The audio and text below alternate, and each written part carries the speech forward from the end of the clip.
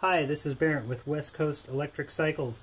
I'm going to show you how to weatherproof or add some weather resistance to your hub motor. And what we're going to do is we're going to disassemble the stator from the rotor, and we're going to coat it with an insulating varnish like you would use on an alternator on a car.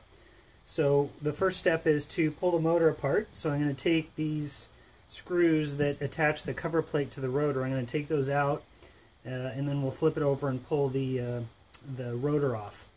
So let's get started. This particular motor takes a 3mm hex wrench or Allen wrench, so we'll just crack loose each of these.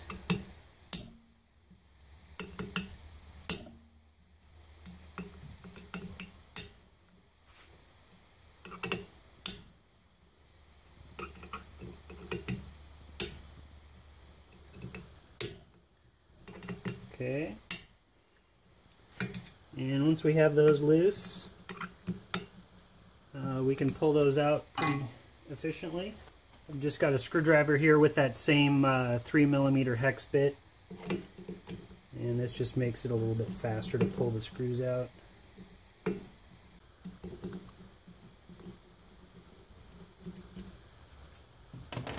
And the other thing I'm going to do is I'm going to mark the hub cover and the rotor for the position so I can put it back in exactly the same spot.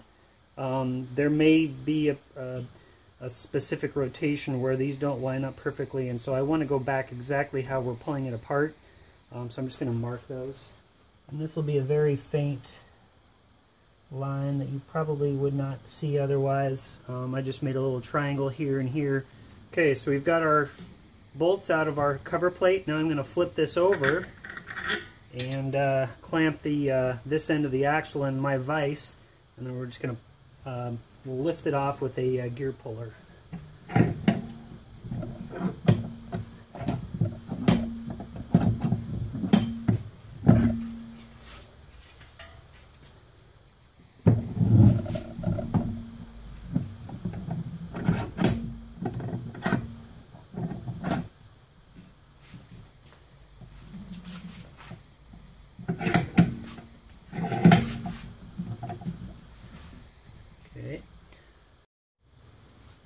Alright, so we got our gear puller mounted. My pivot is in the end of my axle, and then my arms are on the rotor shell.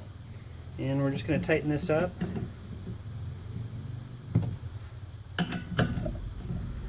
And you can hear that cover plate pop.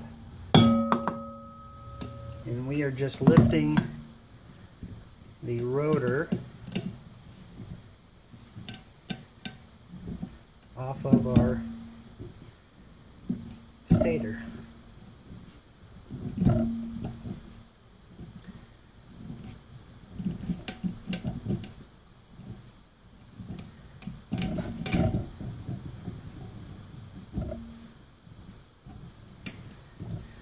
Once it's far enough off, the magnets will not be pulling so hard, and then you can just lift it out.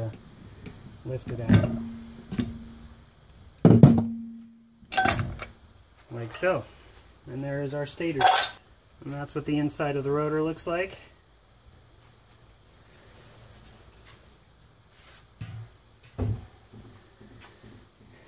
Alright, so the other thing we're going to do is we're going to pull the stator, the cover off of the other side of the stator so that we can get full exposure to the rotor here.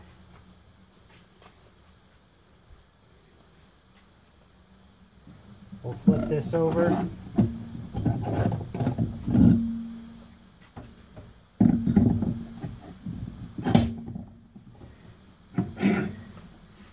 And there's what's called a circlip that kind of keeps this cable tight to the axle. We got to pull that off, and for that we need a special tool.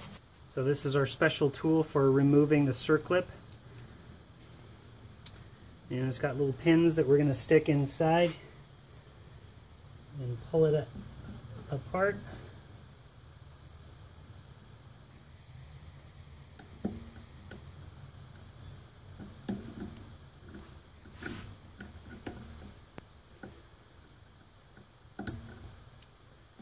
like so. Okay, so the circlip is off, and we can gently shimmy this cover plate off the end of the axle here. You may have to pull the secondary piece of insulation on this wire here, depending on if your motor has one or not, just to make it a little easier to get that cover off.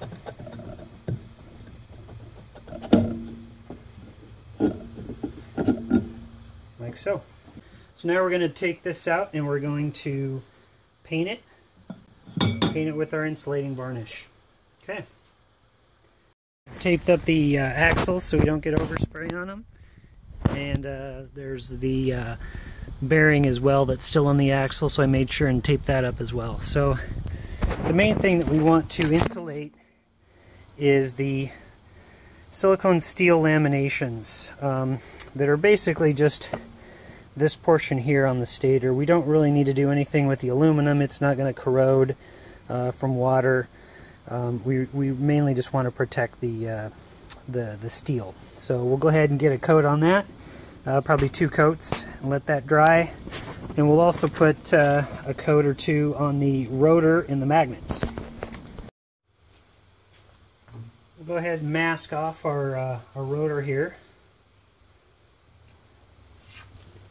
so we can paint it.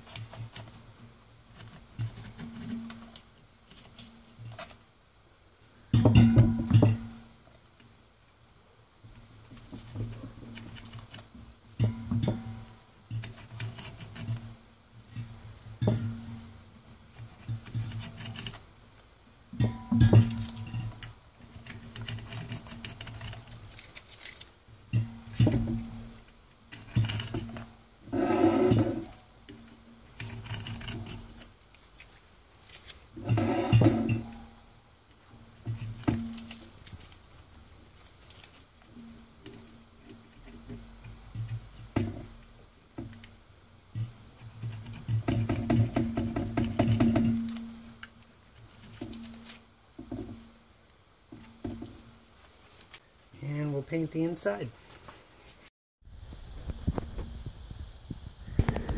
The other thing we'll do to help protect our motor from water intrusion is we're actually going to drill a few weep holes in the side covers. As you can see here, I've drilled the holes here through the side cover, just being careful not to get the magnets. And about a 3/16 diameter hole, one on each third of the rotor of the side cover, on both side covers. I've also done it on the other side cover as well, so at the third points with 3/16 holes. And the reason we do that is that we want to give the water a path out. The water is gonna get into the motor if we don't have the weep holes. And actually, even if we do have the weep holes, water will get into the motor. And really, there's no real good way to avoid water getting into the motor. For various reasons, Justin at ebikes.ca had an extensive video about water damaged motors, and has more to say on that. But the bottom line is that water is going to get into the motor, and so we want to give it a path out. And so we have the weep holes here, which will give the water an escape route when it does get introduced inside the motor. So we'll go ahead and we'll reassemble our motor here. Now that our stator is dry from the insulating varnish. And we're going to put this end up. This is how we removed it from the rotor. Alright, so we're ready to drop our wheel and rotor back onto the motor, and I'm just going to very carefully allow it to slip into place. The magnets will pull hard, so it's always a good idea to keep your fingers well away from the rotor. With the wheel laced up and attached, it actually gives you good leverage to allow it to slip onto the rotor.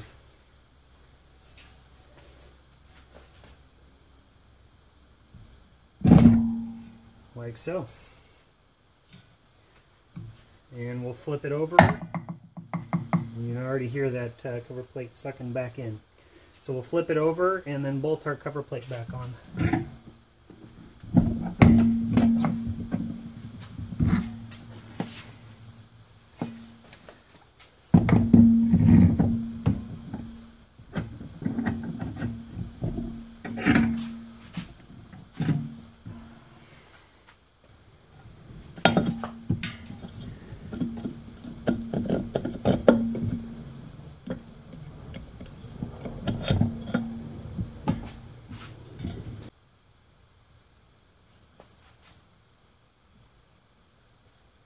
Here's the mark that we made.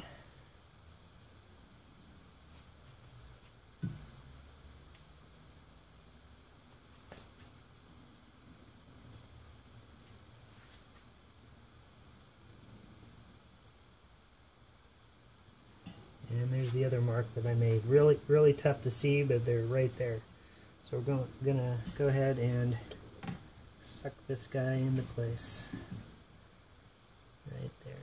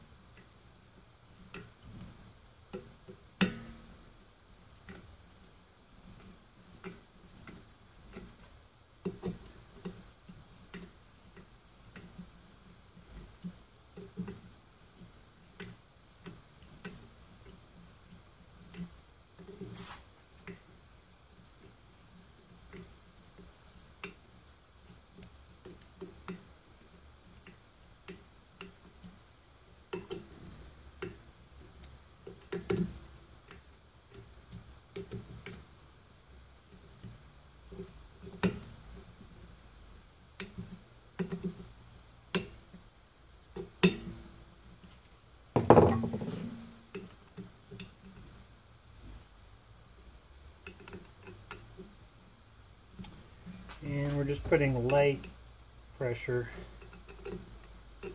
on these bolts. We don't want to strip them out.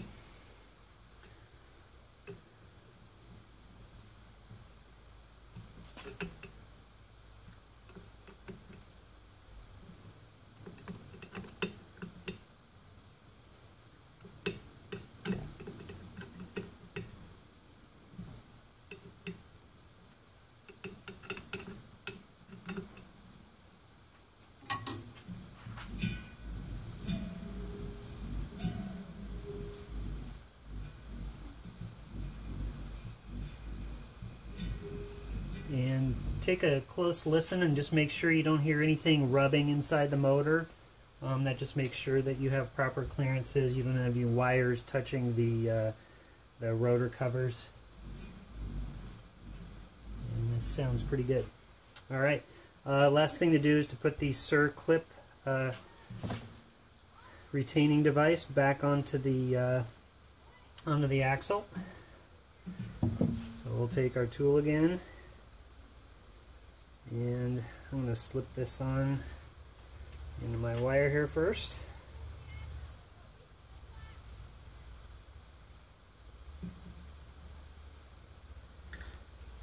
Alright.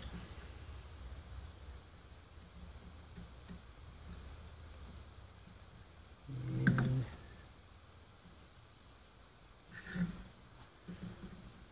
I find that having the tool on the wire side makes it go just a little bit easier.